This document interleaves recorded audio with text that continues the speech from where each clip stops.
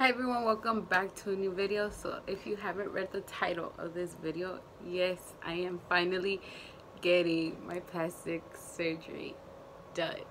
Before I get into this video, I do want to make a disclaimer that everyone is entitled to their own opinion.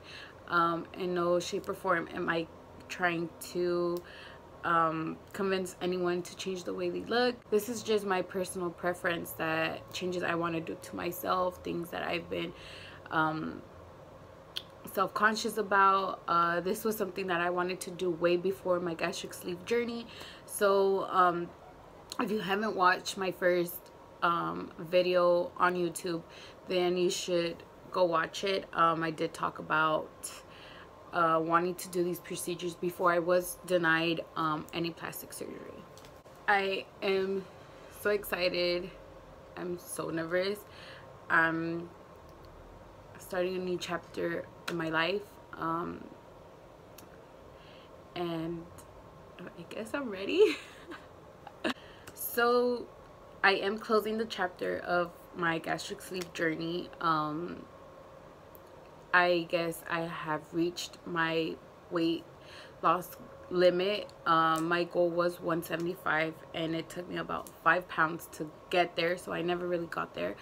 And that's okay. I always wanted to remain on the thick side, on the chubby side. I never wanted to be skinny, so I'm okay with what I weigh now, which is about 190. My lowest weight was about 178, so I was almost there, but quarantine happened, I got pregnant, and things like that, you know, and it was, the opportunity was given to me to get these procedures done, and I'm like, all right, let's go ahead and do it. It was June, like about a month ago, that I started to do my research on doctors, which obviously I had done my research on doctors way before my gastric sleeve, but because I was overweight, I was denied. So you know, during my weight loss, I was looking into doctors, but personal preference, I wanted a more low-key doctor. I did look into Dr. Bias. I did look into Vive plastic surgery, something like that. I am in a plastic surgery group on Facebook, so that was where I kind of got more of my information. But I still decided to stick to a doctor that was more low-key, just because they're gonna pay more attention to you and give you that look. And you know, I think the doctors that are more known in Tijuana, they give the girls with bigger followings on social media more attention. I want to do this video just mainly on the procedures that I'm gonna do, and once I am semi-recovered, I will mention my doctor. When I booked my doctor, the procedures I wanted to get done was buccal fat removal, chin lipo, breast augmentation with gummy implants, tummy tuck, and BBL. So my doctor gave me a quote of including lipo, which was how he was gonna get the fat. So I got my quote, and I was like, all right, I'm ready to book for July. But then I was like, you know what, in July it's hot, I don't want to be in fajas, I don't want to be in pain of the tummy tuck and sweating and stuff like that, and be more at risk of catching an infection. So I was like, I'll go ahead and break it down in 2 parts. So the first procedures I wanted to get done were the buccal fat removal, chin lipo, and my breast augmentation with gummies. In September, I wanted to do the tummy tuck and the BBL. I got in contact with the coordinator, and she was like, well, you need to come in for a blood test. And I was like, okay. She's like, you could come in 2 weeks before your procedure. And I was like, all right. So at first I was booked a certain date of the month of July, and then they changed me to like maybe 3 days before that date. So I'm having my surgery 3 days before than I originally booked. And At first I was calm. Now I'm getting more nervous. I did go get blood work done last week. I've always been anemic since I was little. It wasn't until at about high school that it got normal for some reason. I don't know. And then when I got pregnant, my anemia was very low, and they prescribed me iron pills. So I knew the surgery was coming up. Once I booked my surgery, I started to take calcium. I started to take fingernails and hair pills, and I did start taking the iron pills. So one thing I noticed when I was younger, I did have a heavy period. They started to prescribe me iron pills, but it made my period heavier. So I had my period about 3 weeks ago. I'm assuming it got normal after the miscarriage. So then I started bleeding like right before I had to go get my blood work done, and I was just like, wow, what a coincidence. Then I remembered I started taking the pills. So I don't know why my body does this reaction to iron pills. I should look into it. So the day that I did have to go take my blood work, I was bleeding, and they told me I was low. So that same day they told me I had to go and buy 2 different medicines so they could inject it directly to my veins. So I did that, and now it's just I have to go a few days before my procedure to get checked again and make sure that everything is fine. So with the now and until my surgery, I'm trying to eat beets. I'm trying to eat everything that's plant-based to help me boost it back up on its own. That way they don't have to inject me again, which I'm hoping I'm not. I'm just scared of having to have like a blood transfusion in the surgery. So now what am I really having?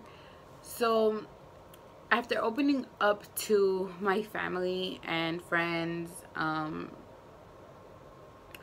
you know, everyone is entitled to their own opinion.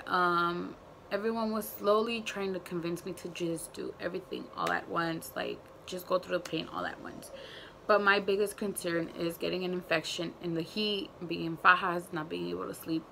So the day that I went to go do my blood work was the day that my mom convinced me to just do everything all at once. These are the procedures I'm gonna get done: chin lipo, breast augmentation without gummies, a circular tummy tuck, and a BBL and lipo on my back. Why not the buccal fat removal? Because I have always been cachetona. My brother was the one who convinced me to like not do anything to my face, that I should just wait, and I think he is right. I will just give it some time till my lipo heals, and then I'll see if I want to still do the buccal fat removal. No breast implants because I have a lot of boobs already. So my doctor is able to work with what I have and just give me a lift without having to add an implant. I am iffy about that because I don't want to go back and get another procedure and having to add the implants. I want to be like a full C, but with kind of like a high profile.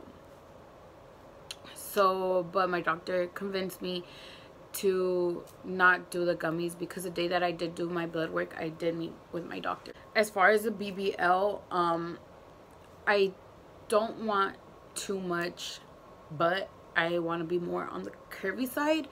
I want hips, and circular tummy tuck. I guess I can't complain. I just have to get that done because of the scoliosis on my back. It's just gonna even out my skin. The cost and all of that, I will talk about it in another video, but so far what I have spent on extra expenses, massages and things like that, it has came out to be like $1,500. I have purchased basically everything. I just need the BBL pillow.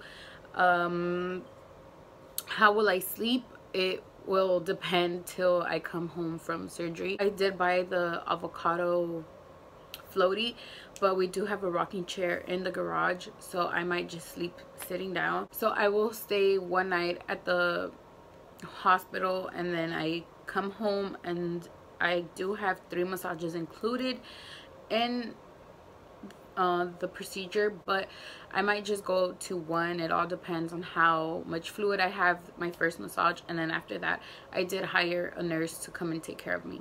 I will have my mom around to help me. This time around it is a lot scarier.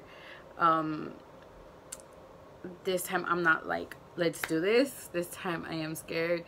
I am nervous because I'm scared of being botched and things like that. Like, obviously it's not gonna be a wait, it's not a 45-minute procedure like it was for the gastric sleeve. Like, this is gonna be a 6 to 7 hour procedure. So I am scared. I don't have a significant other that's gonna give me that extra strength. It's just gonna be me and my mom. I did want to film this video before my surgery, and that way I can vlog possibly weekly, and then after that I'll do like a monthly update for 6 months like I did with my gastric sleeve. I'm not gonna give out the date or my doctor who is doing my procedures, just because I do believe in bad energy, people who desire bad energy and things like that. So only my immediate family knows my surgery date. So hopefully the next time I do post a video, it'll be like a week update. Let me know if there's anything I should vlog, anything I should post in the next few videos.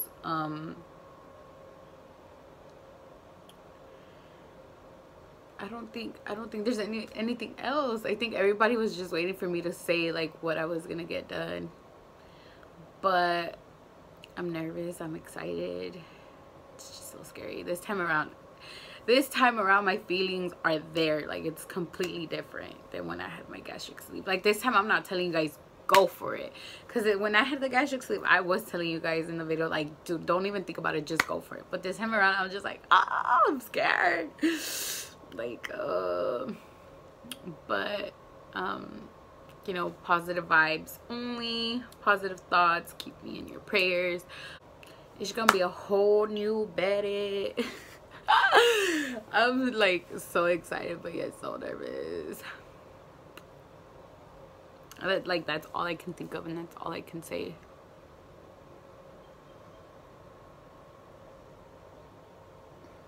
I really deserve this. Oh, that was another thing that I did want to mention in this video. I never said my gastric sleeve doctor's name, just because I haven't really had a follow-up with him, but my doctor is Dr. Iqbal in Fountain Valley, California. He is the one who did my gastric sleeve, and I'll post a before picture and a current picture. As far as my body, I'll post pictures in a vlog or something, but just so you guys do get an idea as to what I'm talking about. Like, when my bra comes off, it's obviously saggy. So Victoria's Secret did me a favor for like 6 months, but now these babies are gone. They're leaving. So yeah, guys, I hope I'm alive when I post the next video, obviously. But send me positive vibes, keep me in your prayers, comment down below any suggestions of things that I should post. I will post like in a different video of all the things that I have purchased, and everything was purchased mainly through, so yeah, just let me know anything that I should vlog about. And I'm ready, but I am scared and I am nervous. Don't forget to give this video a thumbs up, share it, to whoever needs to hear this little pep talk, and comment any suggestions for the future. And remember to stay strong and stay beautiful, and I'll see you guys in my next video. Bye guys. I do want to add that there was absolutely nobody that convinced me to get my body done. This is all my personal decision. Nobody can ever mess with my confidence that I had when I was chubby, during my weight loss, and now. Thank you. Bye.